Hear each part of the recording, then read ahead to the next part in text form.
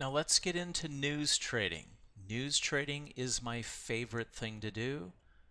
I don't put orders on before the news hits. I'm not into bracket trading news. You can do that. That's just, I feel I don't have to do that.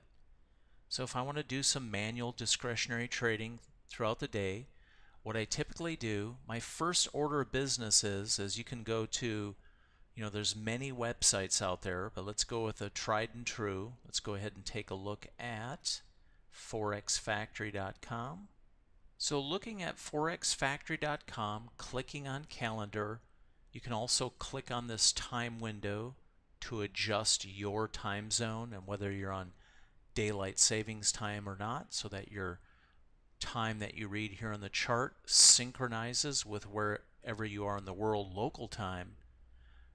I always pay attention on a day-to-day basis where are my orange folder and red folder items, the news reports that are most likely to cause some energy to come into the market and cause a reaction.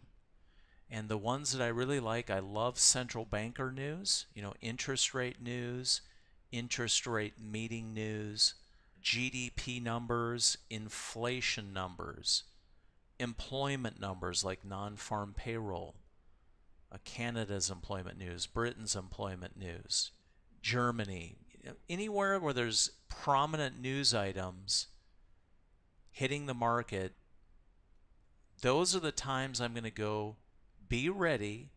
And it's real simple. Like for instance, on Wednesday, May 9th, there was a PPI news that was going to hit at 7:30 Central Time, Chicago time. We had oil inventories at 9:30. Great news item if you trade oil on your MT4 platform through your broker. If you're trading a New Zealand dollar related pair, there was major news, official cash rate and their monetary policy statement at 4 in the afternoon US Central Time, and so on. So what I do is I know going into the next trading day, I already have in my mind, okay, I'm going to pay attention to US, the euro, the British pound related pairs at this time. And at this time, I'm going to watch some pairs tied to the New Zealand dollar. Here we had China CPI and PPI news. That will get a reaction out of the Japanese yen, the Australian dollar, the New Zealand dollar at times. So it's always these orange folder or red folder items.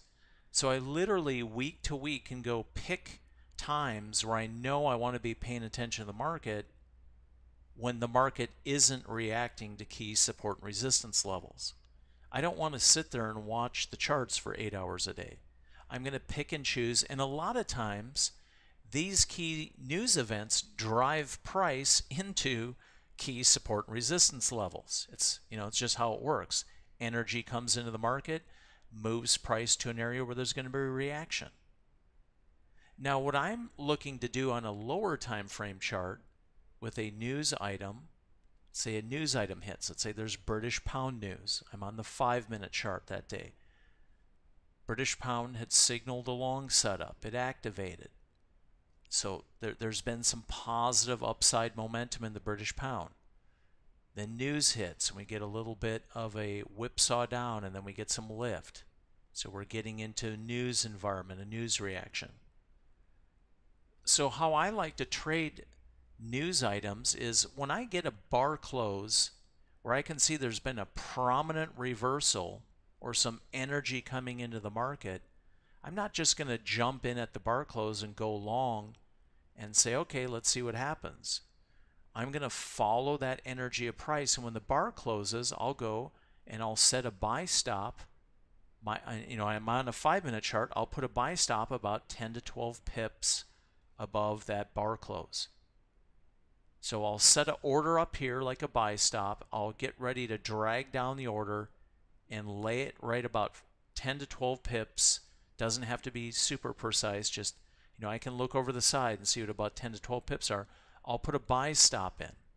If price can maintain that momentum and come up and tag me and fill me, then I'm in the trade. I'm now long in the market.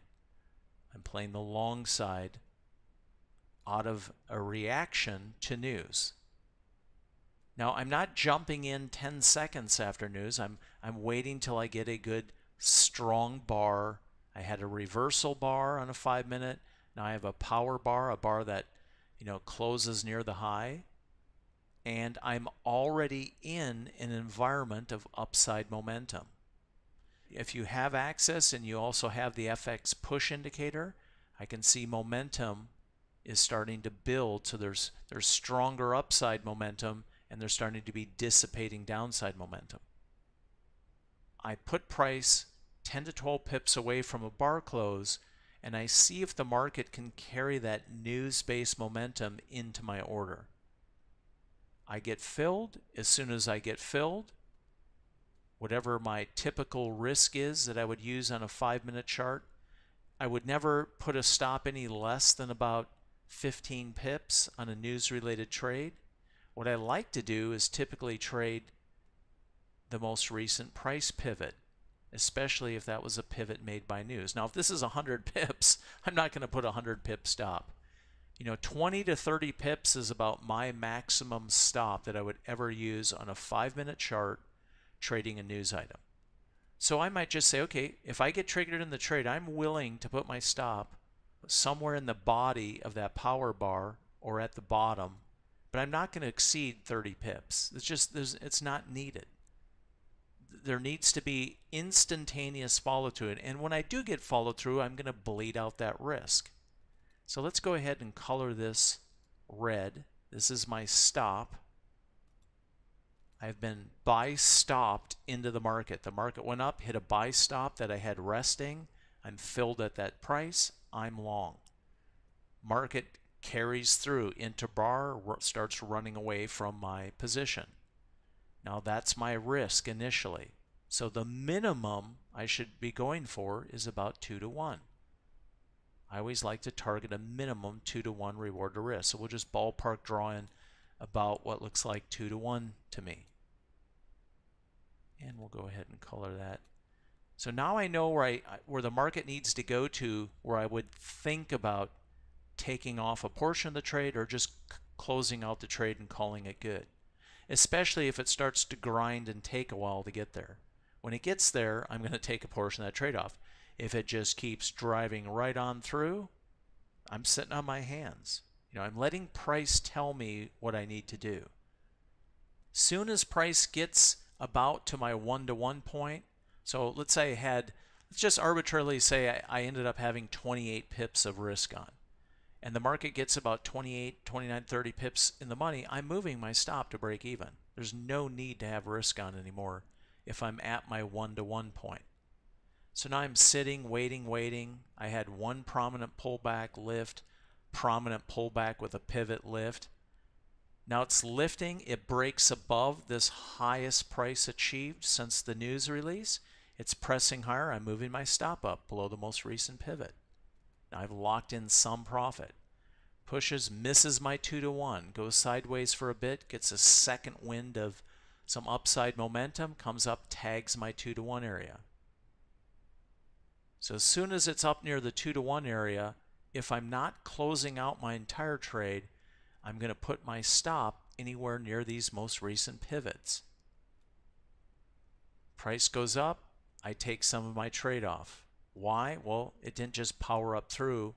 We had a big pulse move and we grinded higher, but we don't have energy maintaining in the move.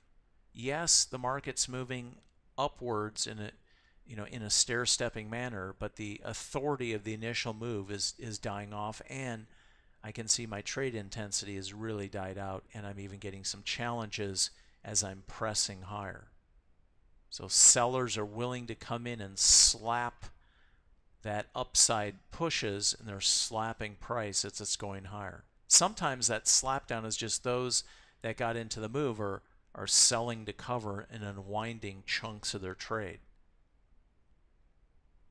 Now, if I had my stop in this area, market came down very near, would have gotten very close to stopping me out, holds, starts lifting higher again. I know where my 2 to 1 point is. It presses beyond the 2 to 1. Any stop I had there, I would be moving it higher. First here, as price comes up and starts pressing above the previous highs, I'm moving my stop higher to the next most recent pivot as I stair step higher. But when I get a press, a slap down rejection and a press, anytime price goes up and challenges a prior high and can't press through and comes down, I'm always of the mentality that I'm looking to extract and thin down my remaining position. So I would be closing out or taking off any substantial portion of my position still on, maybe leaving about a third of the trade on max. Eventually it comes down and just stops me out, and I made money on the trade. Now there's other times when you could get a news release and then you just get a signal to trigger. That's fine, you can work those. Just, I don't like to take signals in the first 5 minutes or 10 minutes out of a news release. I like to see if the move will maintain momentum. And if it does, if the move does continue, you usually have at least one additional pickup point where you'll get a kickback against the move, and then it will roll over and continue, and you can usually get another signaled entry. So I like to take long setups when there's upside momentum showing on the pulse indicator.